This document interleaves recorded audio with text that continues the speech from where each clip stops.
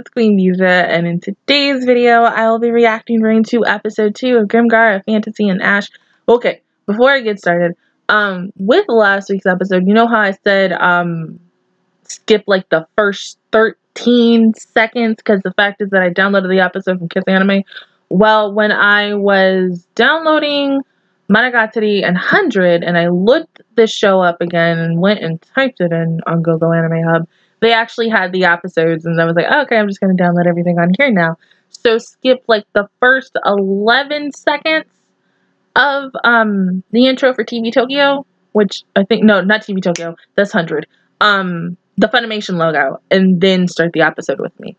So other than that, let's go ahead and get started in 3, 2, 1, go.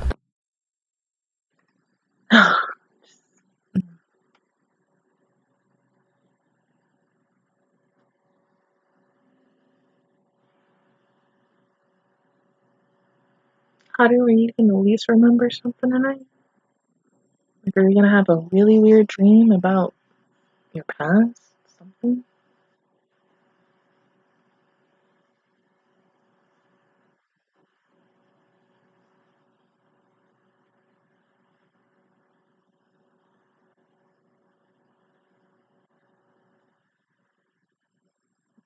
I know how that feels.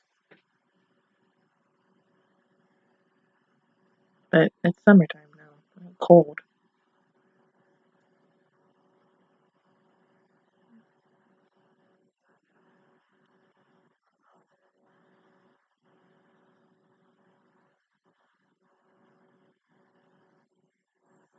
You sure not a lot?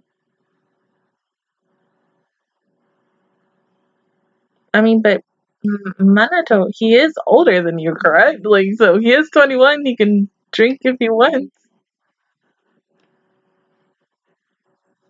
Ah, okay.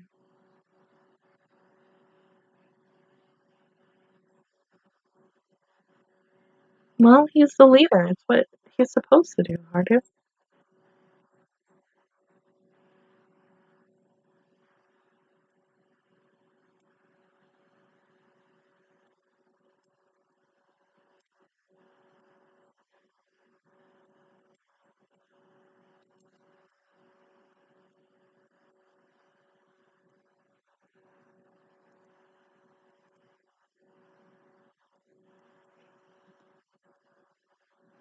But it's all worth it, right?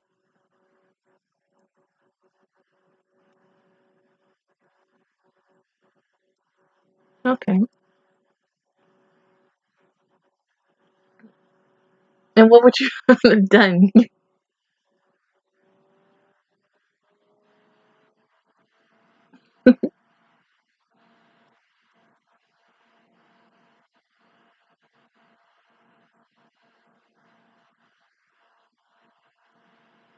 I mean, is everybody in your group able to drink? I'm just saying. I mean, even though in an isekai world, you don't gotta be like, oh, hey, here's my ID, so.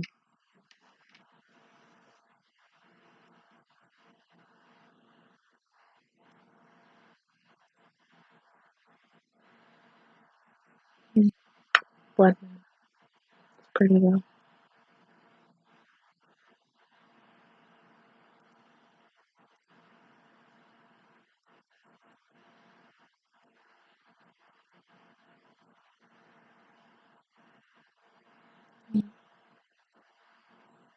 So, okay, quick question. Are we eventually going to see the other group that left towards the, I think it was the bridge in the previous episode?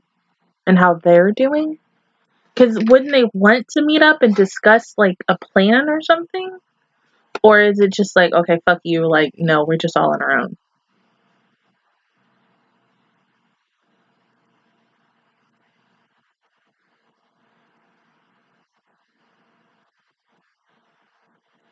Yeah.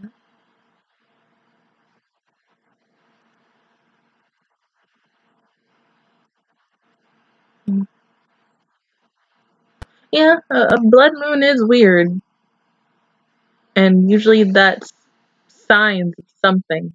Like, no one's gonna die in this series, right? I swear, because this is too, it's too light. And It's pretty. I don't want anybody to die in this series. Like, come on, man. Like, honestly, and I'm going to say this, like, I'm not going to compare him to other isekais right now, but I don't want this to be one of those isekais where, like, somebody dies. Do not tell me if somebody freaking dies in this series, because I don't want to know yet until it's time for someone, if they die. But if it's someone that does, like, it's going to be someone who's really important to the group, who's really going to be, like, a big-ass value to them. Like, the heart of it. Also, I need them to start remembering something.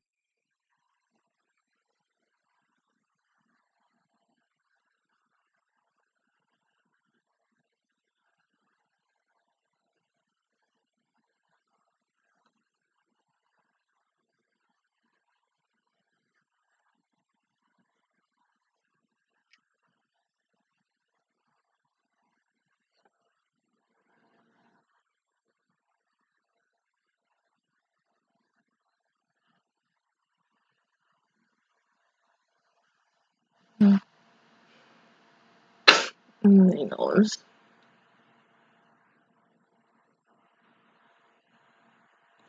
Hold on. Yeah.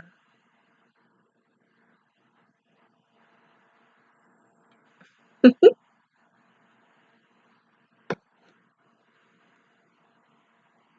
like 3 over there. Oh, just 1.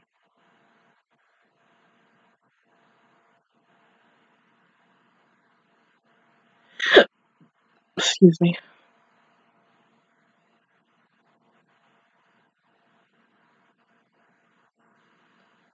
Mm-hmm.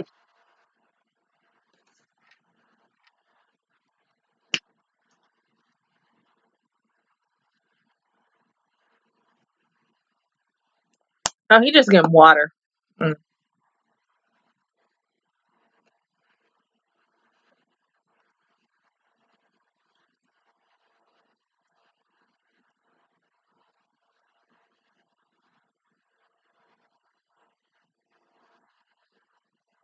Yeah. Nobody going, guns blazing. Yep, never mind. There's always that one who is like, yes, let me go ahead. Guns blazing. Yelling attack. No, you may stop them.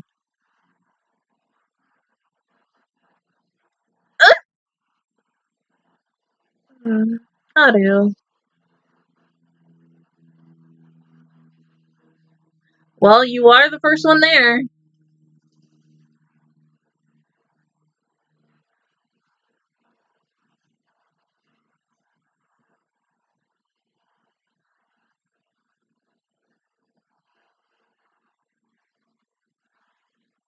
My thing is, why Haru got this little small ass dagger? Like, what the hell is that gonna do? It's gonna be like a little dang paper kite. Oh.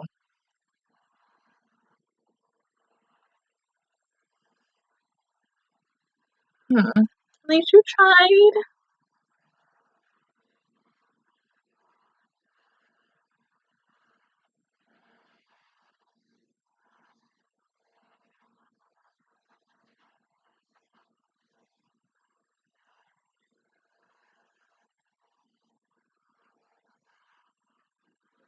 Yeah.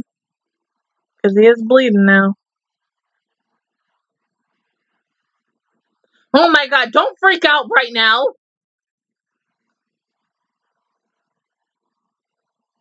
Is he calling others? Cody, stop.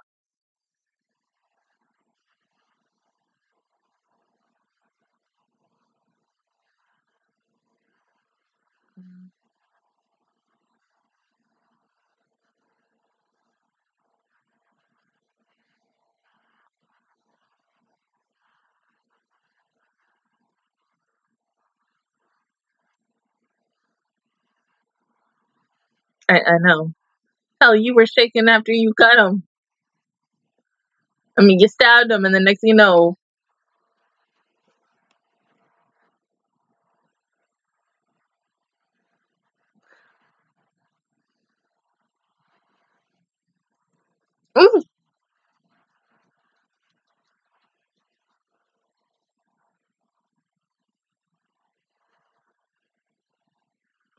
Y'all just gonna stand there while he chokes him?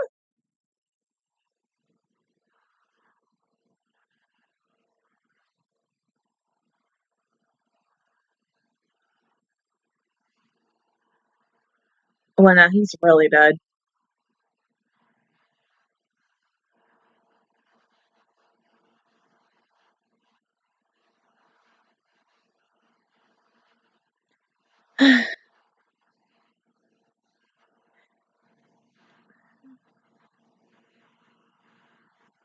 Don't pull it out quickly.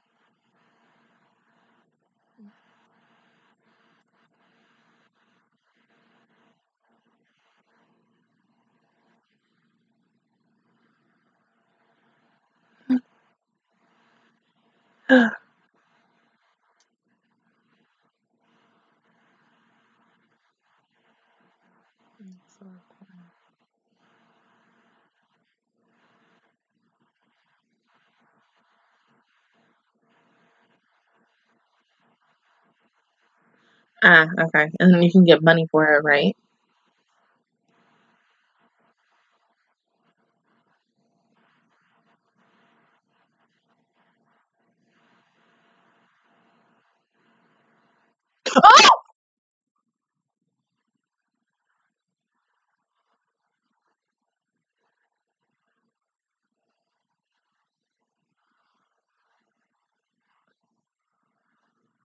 Oh! Oh! Mm-mm.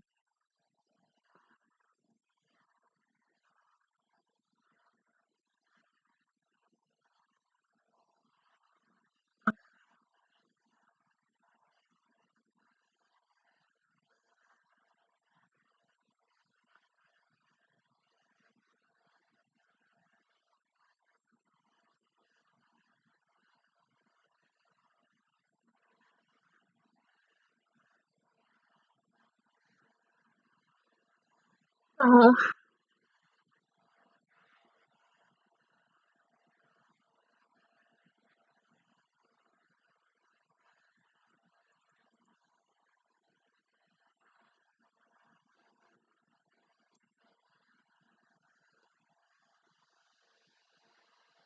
Well, usually, like they say, the first kill is the most, like, you'll have the most PTSD with it.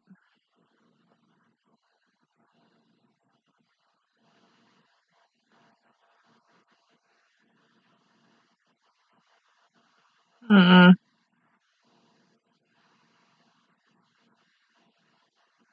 Hmm?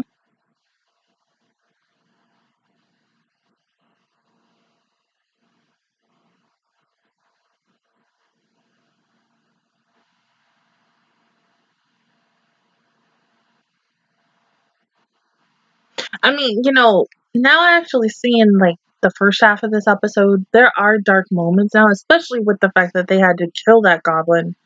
And hell, it was crying in agony. It didn't want to be killed. I mean, but in this world, it's killed or be killed. You never know when someone is gonna die, when anything can happen to you. One day you could be fine, and then the next day you're dead. So I can understand it can be hard to kill a living thing like that and have their blood on your hands.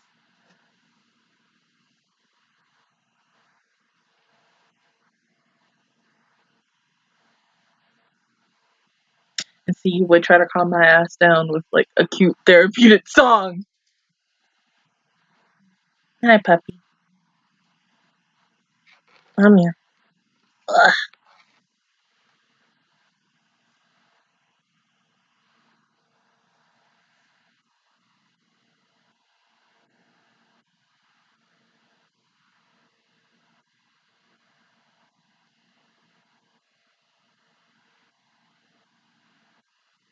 You okay?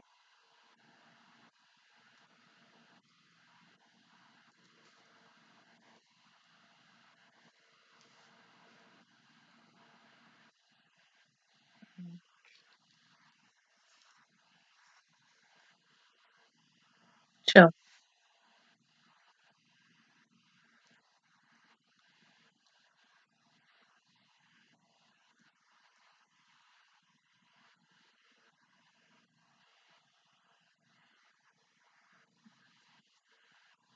Maybe you should talk to him.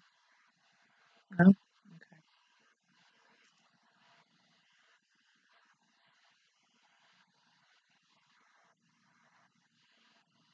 Freaking Bunny just... Oh, okay.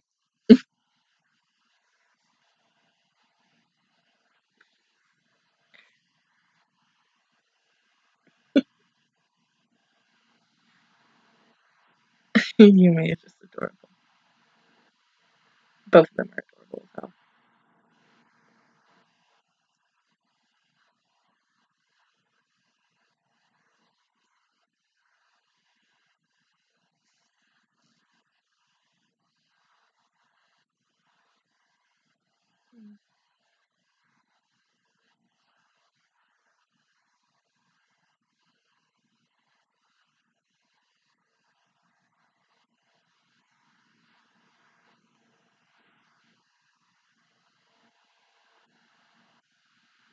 I mean, I like the fact that they're showing them doing other things in this show besides just thinking about, oh yeah, we killed a goblin today, and just having that on their mind constantly for the whole entire episode. But still, in the back of probably like Haru's mind and what's his face's mind, like they're just gonna be thinking, yeah, I stabbed a goblin today and I killed it.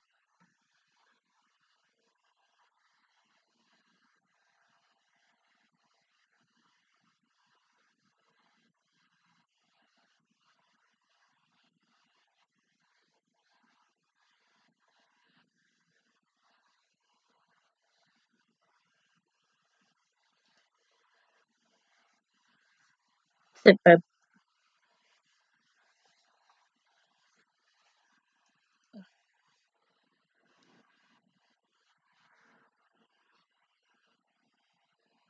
Ah,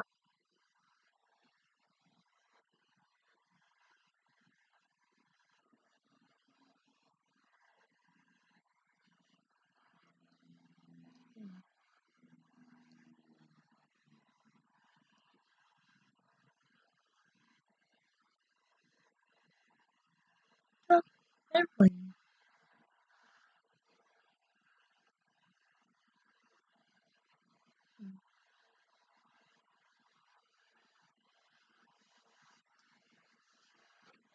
Oh, it.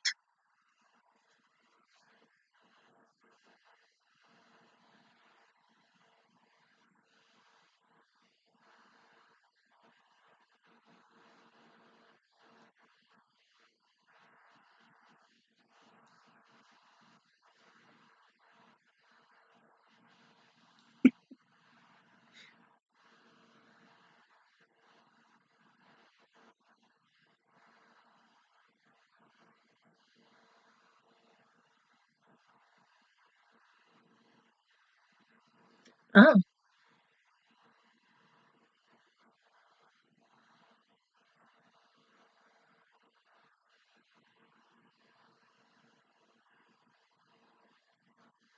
yeah, you would think it would do something else.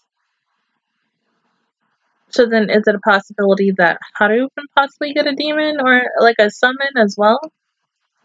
And the same for the rest of them? Or are there certain things that they can only get because of what they've chosen for, like, their job?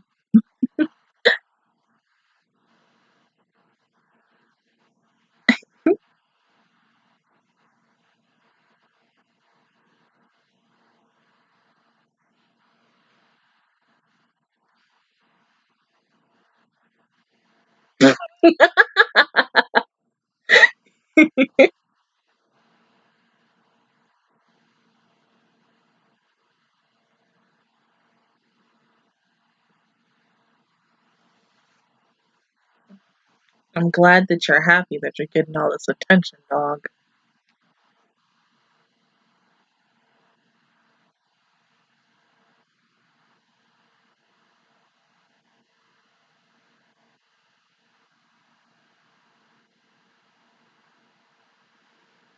I still feel like something bad's gonna happen. I mean, come on, the moon is red again. Blood moon. Not good.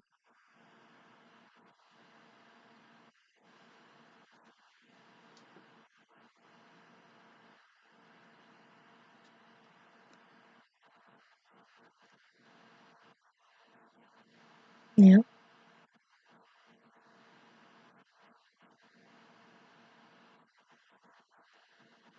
Well, that's the thing. You'll never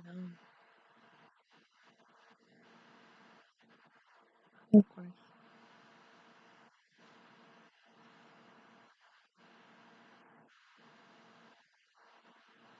I'm also hoping that even though, yeah, they're struggling now, that something good is going to come their way. That they will be successful. They'll get a lot of money and they'll be able to live somewhere else, and or they could still live there and just have better things for themselves. You know, where are you going?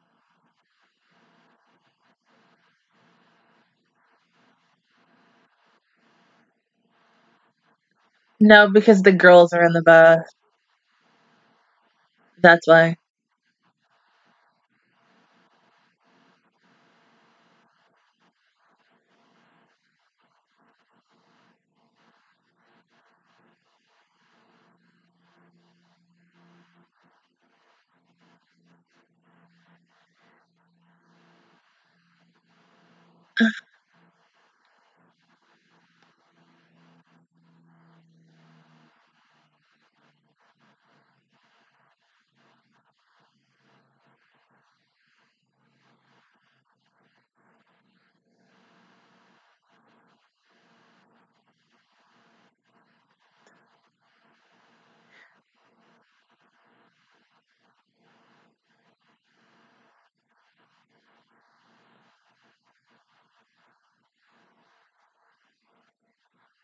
And there he goes. Ron said this is a bad idea. Mm,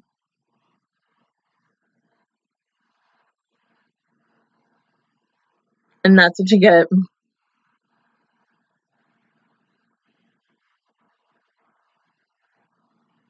Yeah, I mean, if you three just would have stayed in bed, everything would have been fine. Oh God, I mean, I love the lightheartedness in this episode, even with the slight, and that's what I'm gonna call it, slight killing in this episode with a little bit a twist of darkness in it. It was sweet. It's just, I do feel bad for Ranta and Haru. They're the ones that killed it. Really more of Ranta than Haru, but they both stabbed it. But Ranta was the one who stabbed it multiple times. And he's going to have to live with that guilt until the end of his days.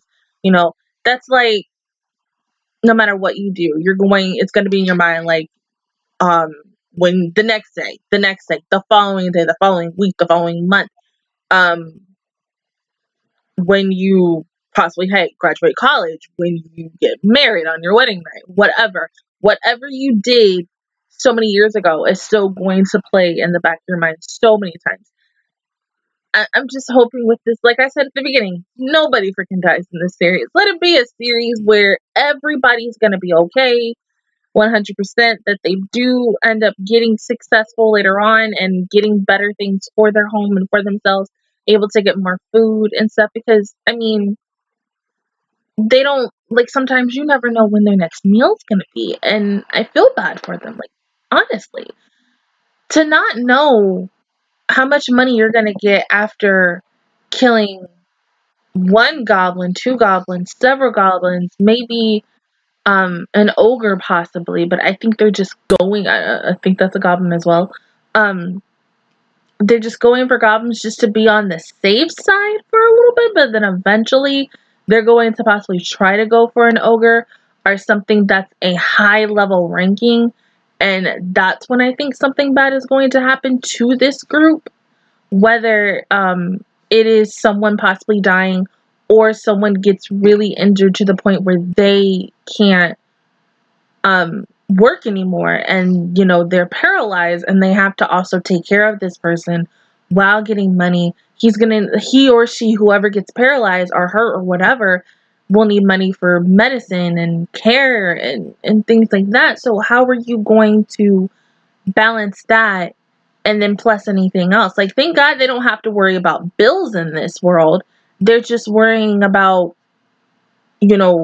food, yeah, food, water, maybe anytime if they want to get clothes or anything extra, and how they can divide their money on certain things, like what's important now and what's important later, like what is a need and what is a want. Like, I want this, but I need this more. And like for them, the food, I think like right now their biggest priority is food.